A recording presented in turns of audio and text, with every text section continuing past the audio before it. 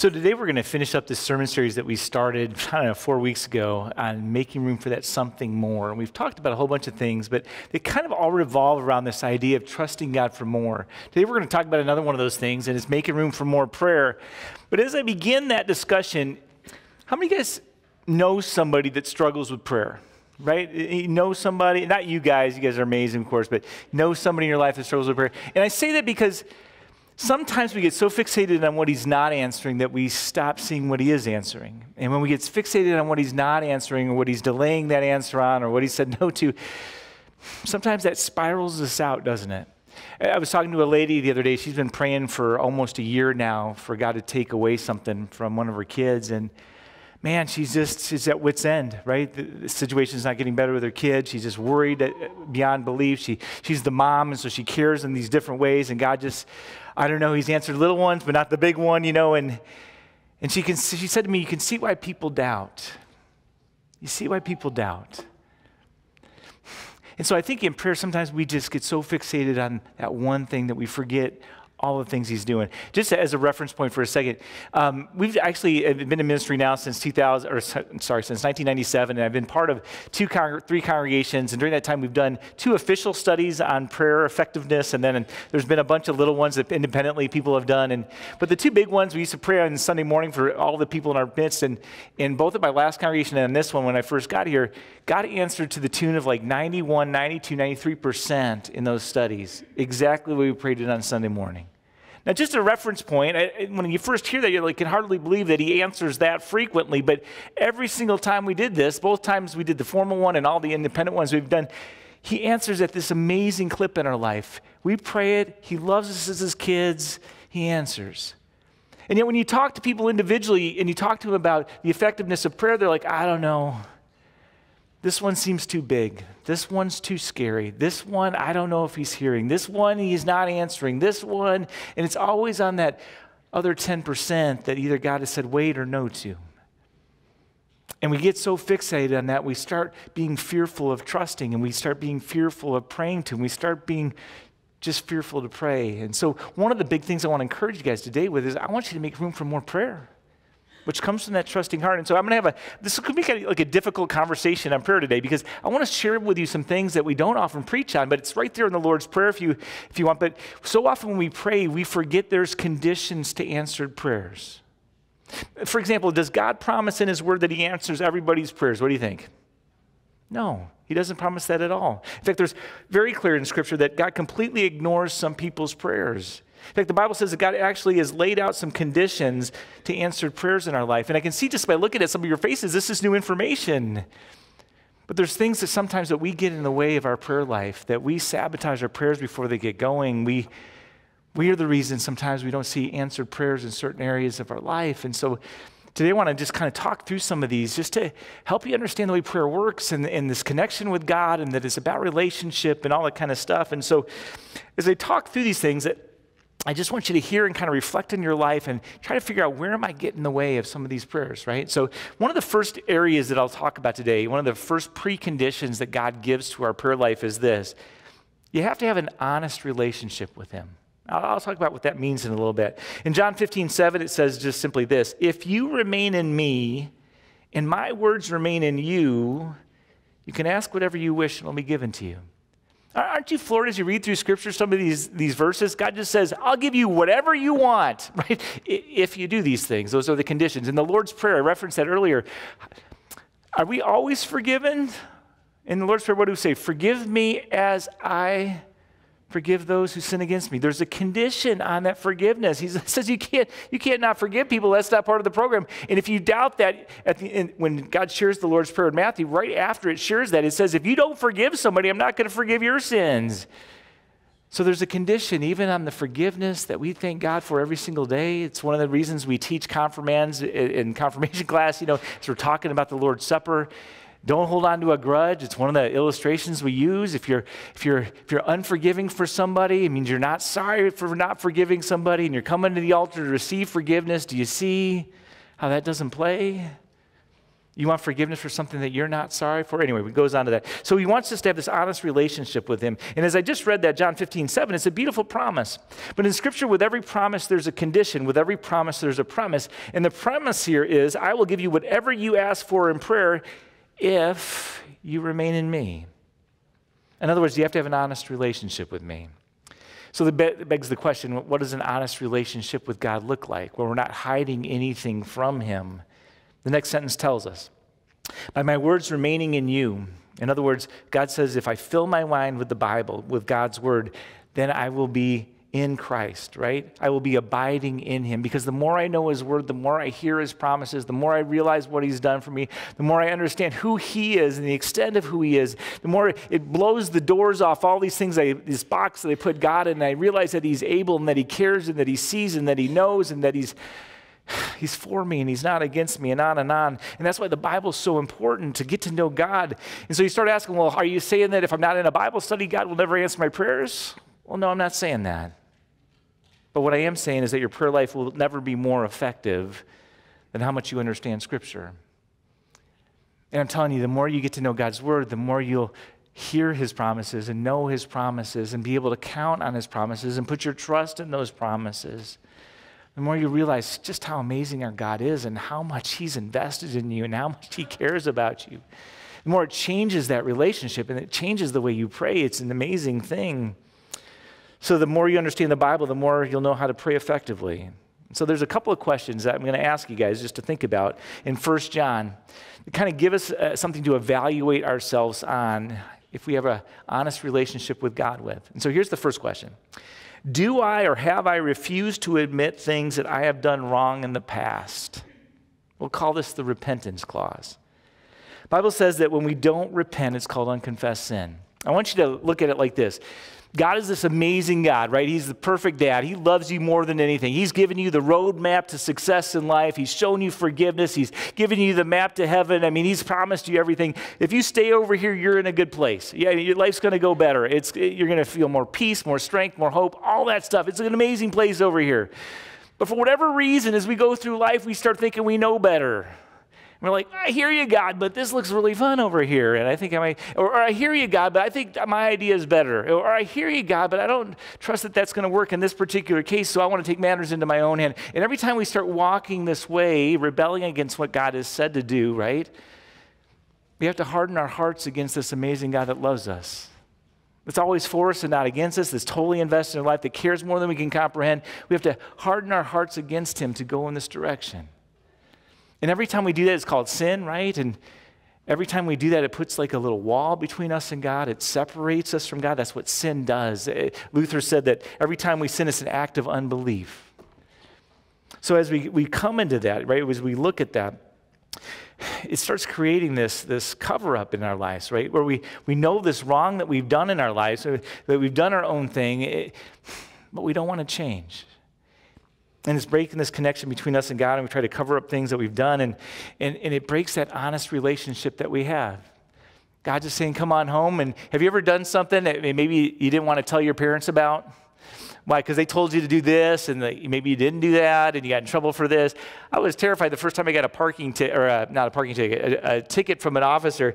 It was my first experience ever. I think I had my driver's license for 2 weeks, and I was going to a basketball game with my friends. I was able to drive. I was so excited, and I went to Chaparral because I went to Saguaro growing up. I mean, this is how long I've been here. And anyway, I went around this corner, but there was a stop sign, and apparently I didn't come to a full and complete stop, and there was a police officer that was there, and as I turned around the corner and started going, he turned on his lights, and he pulled up behind me. And, you know, I had watched a show called Chips growing up, and the older people will know that show. And in that show, what you did is you got out of your car and you went back and you talked to the police officer. So that's what I did. And I got out of my car and I headed back, and the police officer dropped to one knee behind his door, and he pulled out his gun and he says, get back in your car. And so all of a sudden I was feeling a lot of emotions, you know, at that moment. And I got back into my car, and he asked for my insurance and driver's, and I didn't know where it was. I just got my license, and so I was looking through the whole thing, and I'm sure he was laughing at me, but I was scared out of my mind. And anyway, went through that whole experience. Do you think I was excited to tell my parents about that? I was terrified. So I went home. And my parents were gone for the weekend, so I lived with that for like 3 days before they got home. And I know I needed to tell them because, I'm going to have to go to a driver's class, and they would know about it. And so they came home, and I shared that information with them, and I was terrified. I was just terrified. Thing is, though, if I hadn't confessed that, I'd be living with a separation between my parents and I, wouldn't I?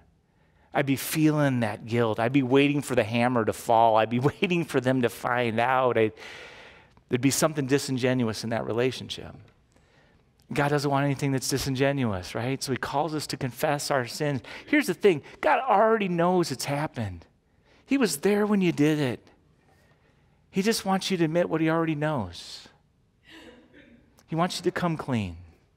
And my mom, man, I don't know if you had a mom like, she just knew. I tried to lie to my mom once, and she caught me, and never again could I ever lie to my mom, because she just knew stuff that there's no way you could know. I don't know how she did it. Apparently I'm a horrible liar, so that probably lent into it. But the reality is, you want that relationship. Or how about a spouse?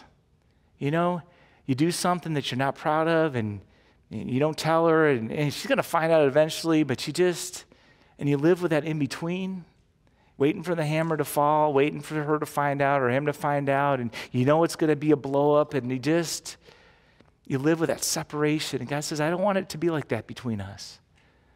I want you to know me, and I want to know you. And one of the ways that we do that is we just confess the stuff. We get rid of it.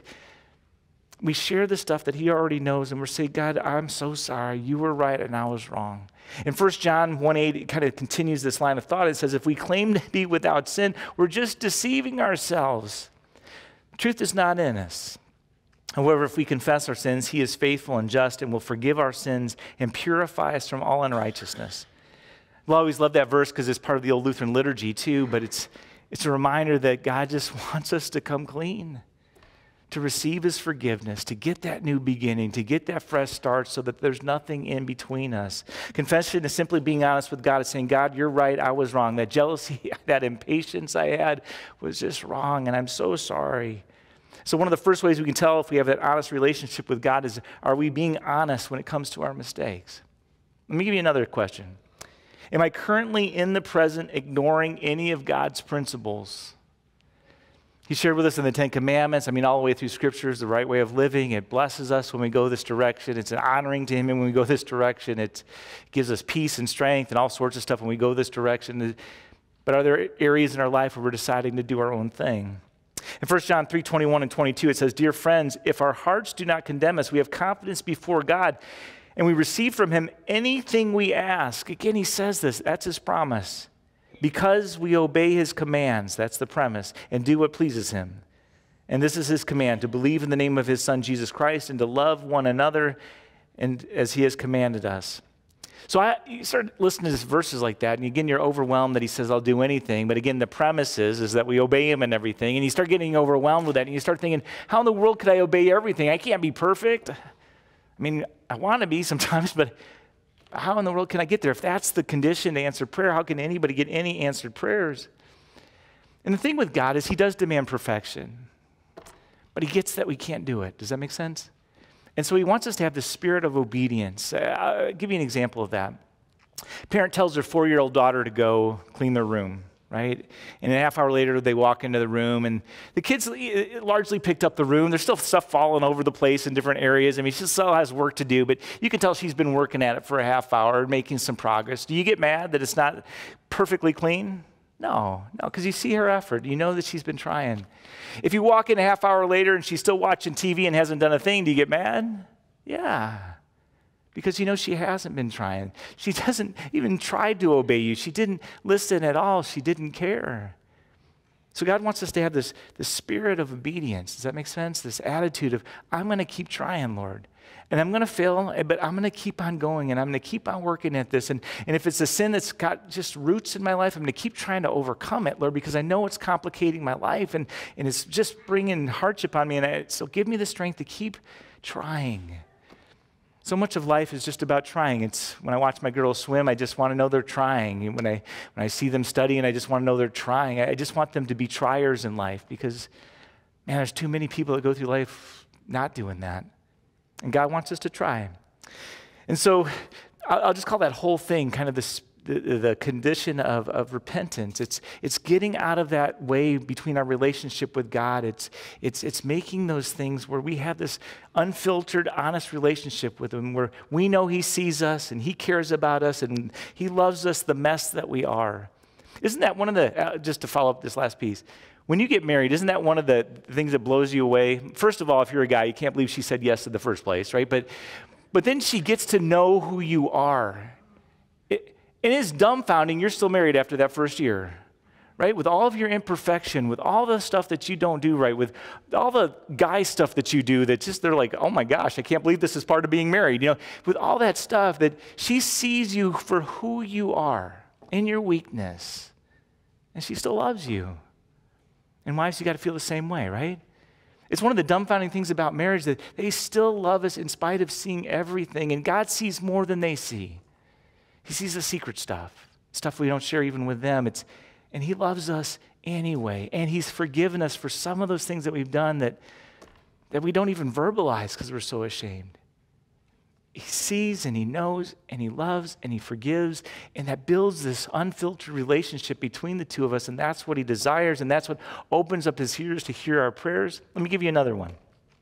In Mark 11:24 and 25, He just says this: you must have a forgiving attitude toward other people. Jesus says it this way. He says, therefore I tell you, whatever you ask in prayer, believe that you have received it and it will be yours. I love that condition. And when you stand praying, if you hold anything against anyone, forgive them, so that your Father in heaven may forgive your sins. More than any other characteristic in the Bible, except maybe faith, the number one thing related to prayer is forgiveness. Over and over again, Jesus talks about prayer and He talks about forgiveness. It's even in the Lord's Prayer, as I cited earlier. Why? Because nothing kills your prayers quicker than resentment.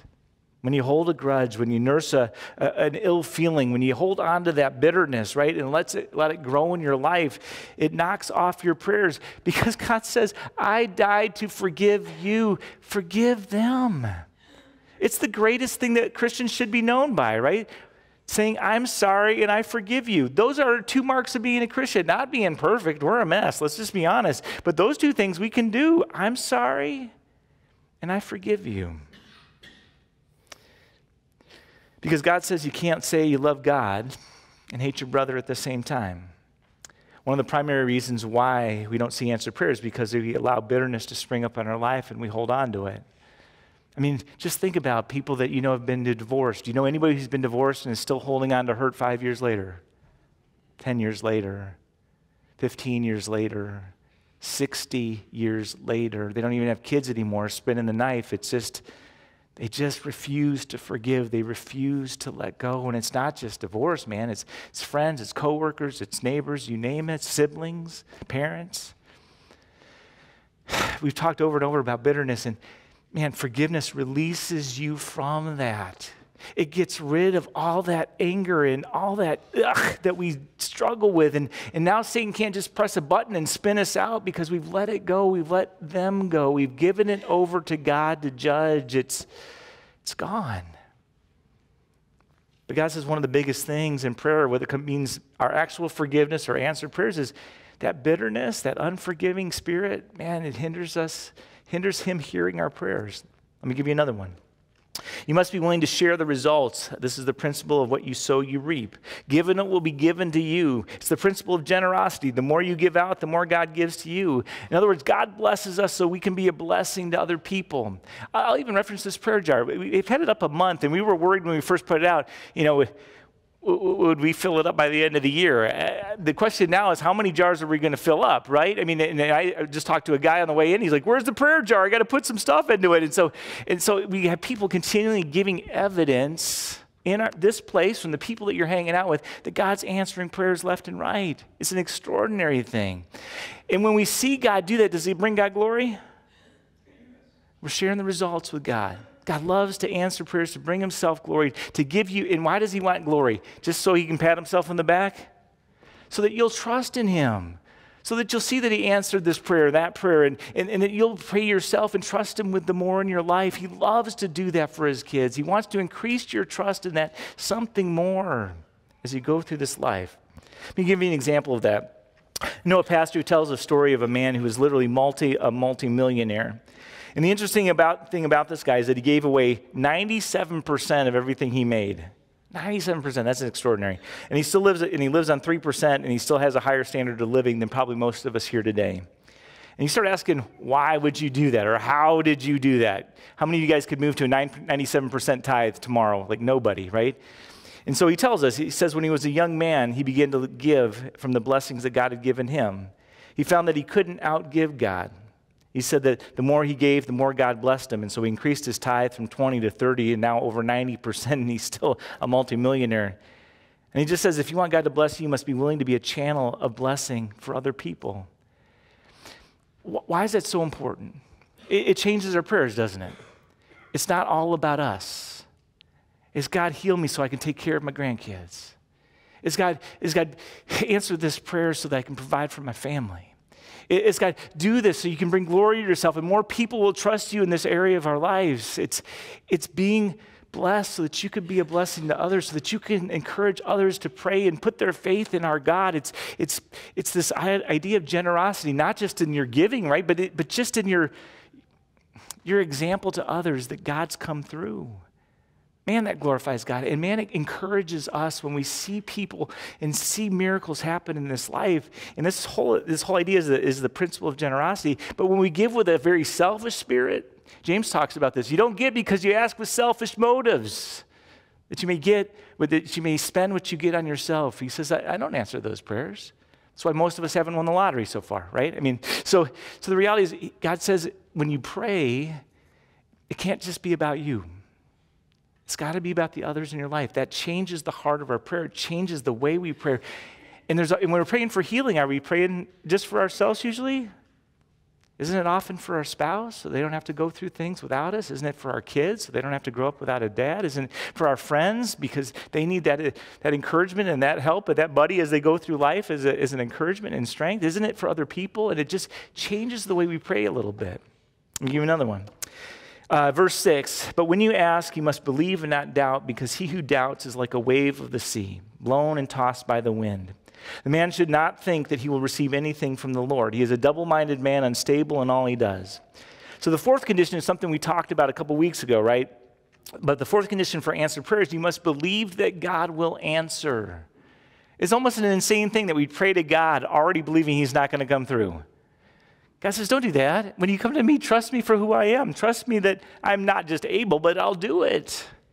Mark 9:29, it says, according to your faith, your trust in him, will it be done unto you? Hebrews 11:6, without faith or without this trust, it's impossible to please God. You can't please God if you don't have faith. It's the number one prerequisite for life. But some people will ask me, he said, Pastor, what exactly is faith? Is faith believing that God, can do it? No. God can do it whether you believe it or not. That's just an objective fact. I mean, God is able, so that is not faith. How about faith, God, or his faith, I believe that he might do it? No, that's more of a worldly hope. He might, if he's interested, if he's not too busy, if it kind of works within, his daily plan. He might get around to doing it. That's not faith. How about this one? I believe that God will do it. Yeah, you have to have faith in that. You can't say, I believe God will do it and not put your trust in that. Otherwise, you don't say those words. You say he might, or maybe he'll get around to it. But to say that he will involves trust. I honestly believe that sometimes God doesn't answer our prayers because we'd have a heart attack if he actually responded, right? And so sometimes I think he's just not answering some of our prayers to keep us alive. But the reality is that I think we see so little in our lives today because we expect so little in our lives today. And part of that's a fear for trusting him with the big things because we just don't know what we'll do if he doesn't come through. Sometimes it's just a fear because we can't control it and we're afraid that God won't come through. There's so many things that we put God in this little box because if we just trust him for this, we'll never get let down. We forget who we're praying to. We forget that he's the God of the universe. We forget that he's invested, that he loves us the way he does. We get so narrow in our thinking and in our focus. But the Bible again says, according to your faith, not according to your ability and not according to your education, not according to how good a person you are, but according to your faith, your trust in him, will it be done unto you. Let me give you this last one. John 14. And I will do whatever you ask in my name so that the Son may bring glory to the Father. I love that one. He'll do anything again. Did you hear that? You may ask me for anything in my name and I'll do it. This is the fifth condition for answered prayer. You must pray in the name of Jesus. You know, you start asking what's so special about Jesus' name. And I guess for a while I didn't get that. But I just remember I was in third grade and I used to struggle with these horrible nightmares, just horrible nightmares. You know, at school they'd show you don't get in the van, you know, run away, all this kind of horrible stuff about kidnapping. So I was like all freaked out. And my mom eventually just came in. I just remember this one occasion, and I think it was around third grade, and she came into my room and she said, you know, Mike, you can say in the name of Jesus, Satan be gone, and he has to leave with this horrible dream. And you know, if you say in the name of Jesus, Satan has to listen to you. So just say in the name of Jesus, Satan be gone, and he'll take away Satan, he'll take away that bad dream, and you can go back to sleep. So I believe my mom, and I believe God would do it. And did you know since third grade, I've been able to say that prayer, and God has always taken away the bad dream? Isn't that dumbfounding? Sometimes I had to pray it a couple times, right? But every single time. And I can go back to sleep. A little trust in a big God can do anything. And that experience, it helps me now when I'm spiraling through. I'm a control enthusiast. When I'm spiraling through my worries or whatever, when I realize what I'm doing, I trust that if I give them to him, he'll take them, he'll give me a peace, and I can go back to sleep. And you know, for the last 10 years since I've been doing that, every single time I give him my worries, he reminds me that he's got it, gives me a peace, and I go back to sleep. When we actually trust God that he'll do stuff, he opens up the storehouses of heaven, and he just provides. We receive so little so often because we don't believe that he'll come true. But this Jesus name thing is a big deal, right? Let me share an illustration with you that maybe helps you understand this in a different way. A pastor friend of mine took his son and 14 of his friends to the fair for his birthday party, right? And so he bought these tickets, and he'd go in front of each ride, and he'd hand out the tickets to his son and the 14 friends, and he'd just keep doing this over and over and over again. When all of a sudden he looked up and he saw this kid that was not part of his son's party. This was not his son. This was not one of the 14 friends. Never seen this kid before, and the kid's like this, waiting for a ticket. He's like, well, who are you, son? You're not with my son's party. He's like, no. So help me understand, why do you think I'll give you a ticket? And he goes, and he pointed to the man's son, and he says, because that boy said if I came over here and asked for a ticket, you'd give me one. So what did the dad do? He gave him a ticket, right? Here's the point. I don't have any right to get any answered prayers from God. God doesn't owe me anything, and he doesn't owe you anything. In fact, it's the other way around. We owe him a ton because of what he's done for us in Jesus. So when I come and I pray and I ask God requests, I don't ask on my own merit because I don't have any. But I come on the merit of Jesus Christ, who's done everything. I come and say, Father, I'm coming to you because Jesus, your son, said I could.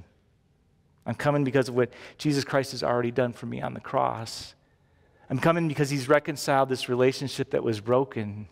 And somehow, even though I am a mess, he's made me perfect in your sight, so that I can ask in his name. I'm coming in the name of Jesus. You see how that changes our heart as we approach God in prayer? Sometimes I think we get a little demandy, when we pray, God, do this, come through. We treat him like a friend, or even worse than that sometimes, but man, he's our Father in heaven. And we forget our standing before God is zero without Jesus. And so just like my mom was talking about, when we come in the name of Jesus, man, he opens up his ears and he hears everything that we said because we're coming in the name of his son, who made everything right. As we went through these, my question is, which one of these, right, have you been overlooking as you approach God in prayer? It's not quite as simple as you thought, right? It's a little bit more complicated when you start thinking about your relationship with God, but it's all about relationship, isn't it? God's just trying to clear the path, right? So it's just you and him, where there's this honesty, where there's this love, where there's this care going back and forth. It's not a magic wand. It's not a tug of war. It's not a desperation shot. It's all about a relationship with God. See, God just wants you to know him personally. He wants to hang out, right? That's why he sent Jesus to this earth, so he would know what he was like, so that he could see how much he loved you, so that you could grasp hold of just how amazing that forgiveness he won for you on the cross really was. It's always been about a relationship. And it's through that relationship that we're healed, and it's through that relationship that we are saved, and it's through that relationship that all of our prayers one day will be answered. Jesus said this, he says, if you remain in me and my words remain in you, ask whatever you wish and it will be given for you. In Jesus' name, amen. So as my encouragement as we finish up this series is just keep on working at trying to make more room for that something more. Keep trusting him with the more in your life. He loves you. He's got you. He's invested in you. As we think about the capital campaign in the fall, pray that God comes through with us, right? But that he does that something more so that we go, there's no way we could have done that without him. Pray that he fills like all 15 of these jars up in here, because that would mean that we're so blessed and so overwhelmed by his coming through that we keep on praying. Keep praying for our country, right? That's a whole prayer initiative that we've had since the beginning of the year. Keep praying for our country because it's a mess. It's just a mess. And we can't change it. We can't fix it. We can vote, but we need God to do something. We need God to change the dynamics somehow because he can. We can't. But we got to stop praying just for the little things and not expecting anything. We got to start praying for the big things and seeing what it is our God will do. Because here's your perfect dad. And he loves you more than you can comprehend. Think about those things today and let me pray. Father, we love you so much and we thank you for Jesus. And we thank you for this series, Lord. It's been fun just, challenging a little bit our trust in you, a lot of it our trust in you, realizing how little we trust you at times. But Father, our prayer in the midst of the series is just help us, give us the strength, give us your spirit, whatever it takes to trust you with that little bit extra, to trust you with a little bit more in prayer, to trust you with the scary things, to trust you with the things that are beyond our control, to trust that you not only are able, but that you see and you care and you know, unless you have something way better in store for us, you're going to say yes. Give us that confidence and that perspective as we walk through this life. And we pray that today, knowing that you hear us, and we pray it in the name of Jesus. And all God's people said, amen.